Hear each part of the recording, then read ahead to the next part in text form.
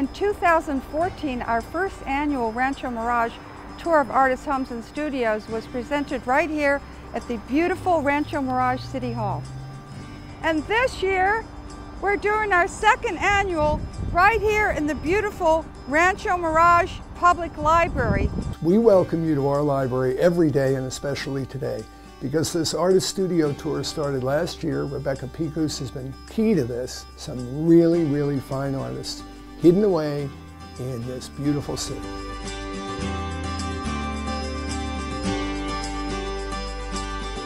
Hi, welcome to my house and studio and home. And my name is Mario Picus. I was born in Buenos Aires, Argentina.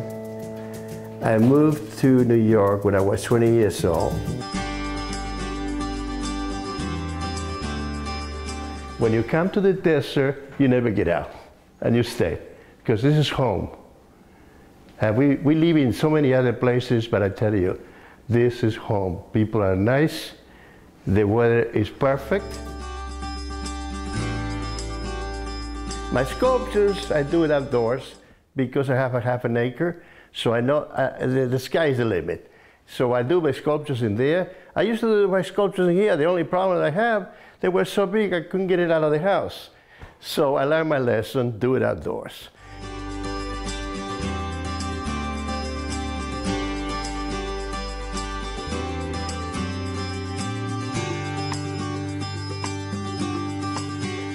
I was about 6 years old. My parents got me a little praying watercolor set, and I started painting the illustrations out of my elementary school, textbooks. I had a principal at the school liked my paintings, and he started hanging them in the hall. He must have bought little frames for them and everything. I paint 6 hours a day. I'm the mad painter. These are all little, up there you see all the little plein air paintings. I try to complete a big painting within a month. So, see, for instance, I've got 3 paintings going here. Here's one, here's one, here's another one, because then it sets up before I get back to it.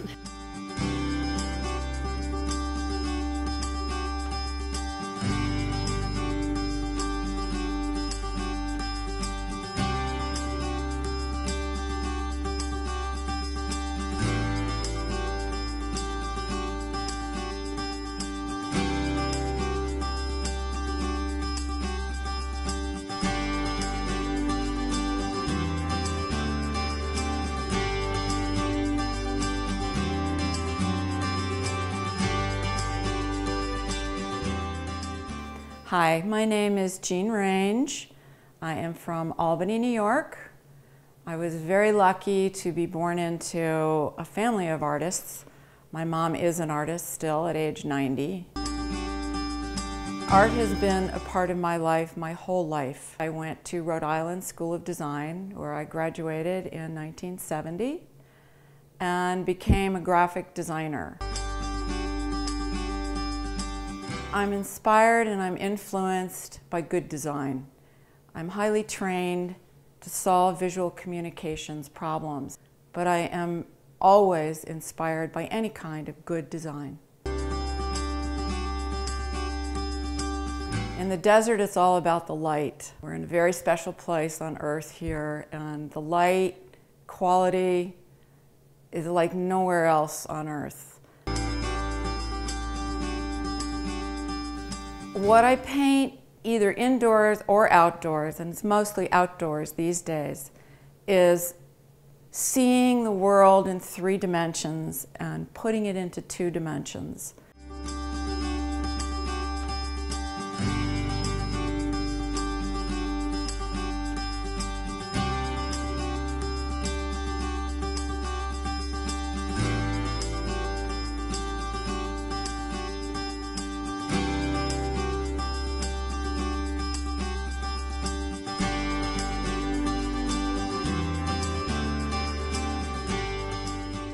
My name is Rita Steffen. I was born in Dayton, Ohio, Came to the desert when I was 7 years old. So I've been here a long time. Painting is seeing, is looking at something and then recreating it and putting your own emotion into it.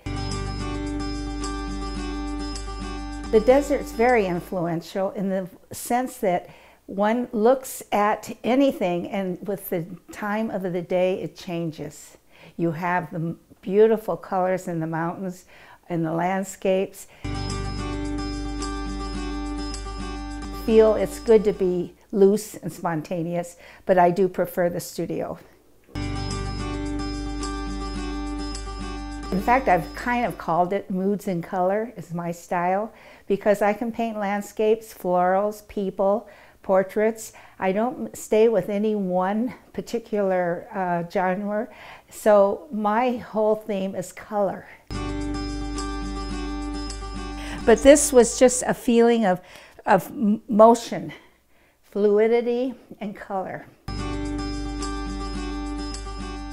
I had an art teacher who was phenomenal, and I had him for 4 years, and we kept a daily sketchbook, and I always felt, you know, I wanted to paint. I would advise anyone to do it now. Don't wait. Don't wait till you retire.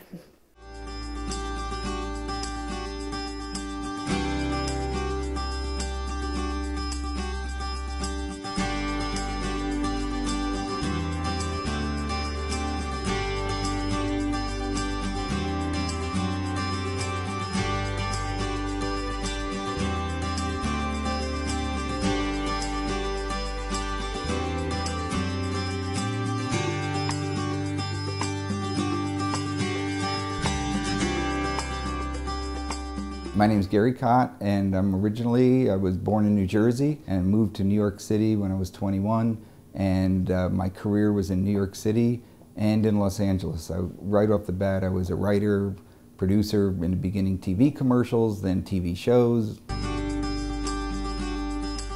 was about 30 years ago, and I was working on TV shows, and the stress of the TV shows about the scripts, about the show, about that, I just started doing it to relieve tension. And I started as a hobby, and I've been doing it ever since because it's a great relaxer for me and it makes me smile. The light, the colors you have here, the easy spirit of the people, and it's rubbed off. And specifically on some of the art I've done, I found an old screen door in the backyard, and I said, geez, I could make something of that. We live in the land of mid-century houses, so I made a series of mid-century birdhouses.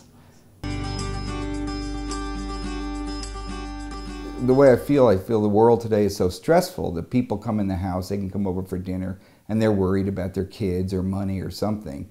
And I like when they look around and they smile, and you can see by the time they leave, the stress is gone to some degree. If I can achieve that, I feel good.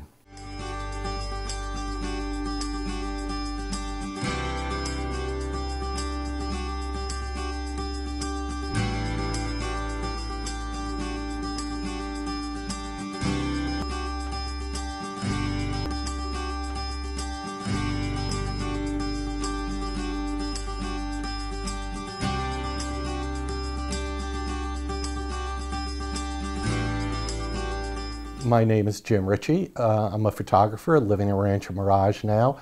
I was born in New York City, spent my childhood there, went to college at Rochester Institute of Technology, where I studied photography, and from then I got into the feature film business.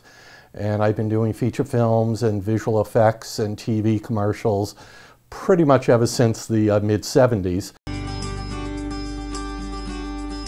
I went to a high school that was a specialized high school in New York City, and I was given the opportunity to try a lot of different programs. One of them I tried was industrial design, and through that process I had to learn how to design a product, build a mock-up, photograph it, and that got me my first camera when I was about 15 years old.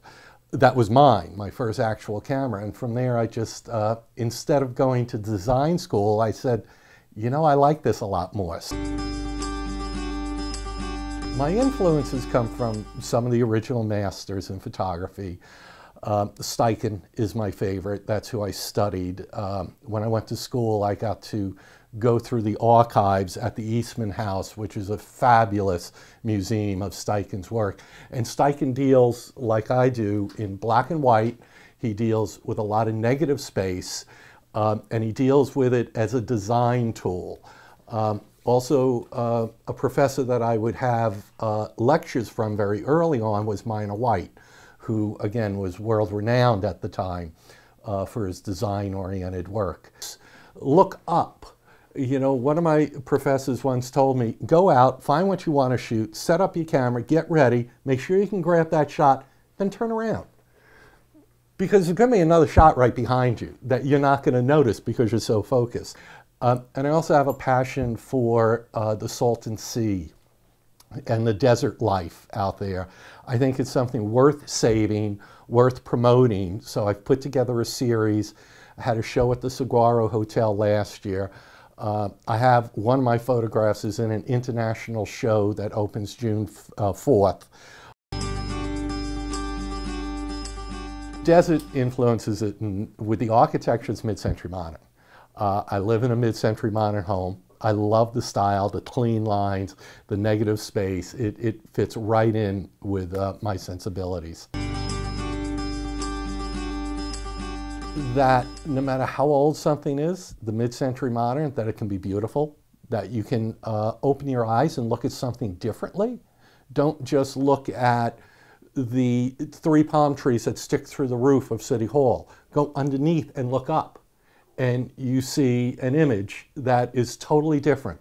I like to have people see things differently.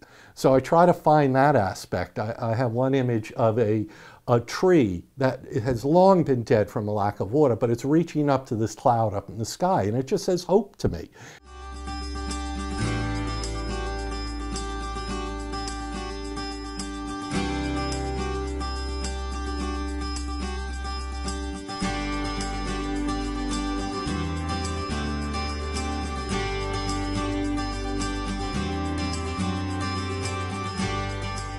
Shannon Hogan, and I'm from Peoria, Illinois. The way nature plays with light and shadow, whether it's outside or inside or a person's face, flowers, whatever, the way nature does that. I like the light in the desert, yes, very much, and it's just mysterious. I still haven't conquered it. I've only been here 5 years. Okay. Yes, and with this one, I was working at the Desert Art Center one afternoon, and I saw these 2 people out on the lawn, and they were doing all of these gymnastics. And so I went out and I said, would you mind if I take your picture? And they said, no, not at all. And so I took a bunch of pictures. This one I just loved. I just loved the way the light fell on them, and I loved how graceful they were. And so I did that first painting over there, which is a very rough one. No, I work outside as well. But that was done outside. I'm not as interested in doing things outside, just because I have to take all my stuff with me. It depends on what my subject matter is. I've done a lot of flowers. And I always like to convey their softness and their glow, and the way they sort of welcome you. I mean, hello.